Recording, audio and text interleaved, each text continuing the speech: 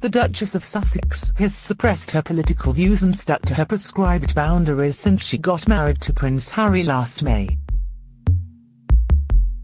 The paper, Meghan's Manifesto, was published by Celebrity Studies, which aims to focus on the critical exploration of celebrity, stardom and fame.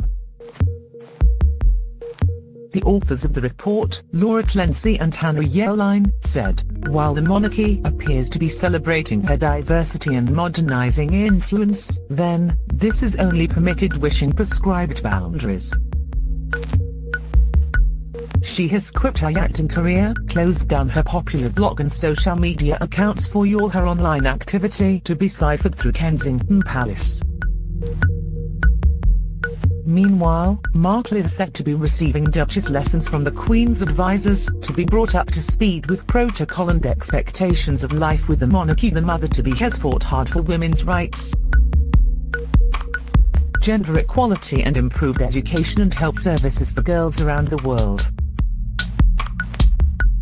Meghan was praised for her speech on feminism and women's suffrage in New Zealand in October on those 125th anniversary of women achieving the right to vote.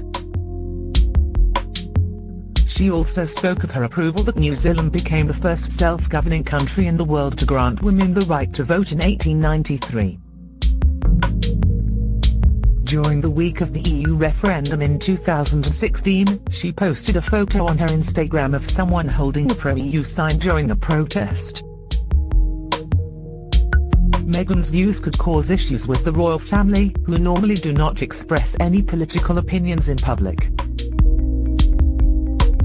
Before President Donald Trump took office, Meghan said she would move to Canada if he ever were to become president. This comes as Meghan's father, Thomas Markle, has made an appeal to get in contact with his daughter. The 74-year-old has told ITV's Good Morning Britain he was being blamed by the Duchess of Sussex. He said, "I'm not sure why it's happening. I have been trying to reach out for several weeks. Every day I try to text her, but haven't received anything back.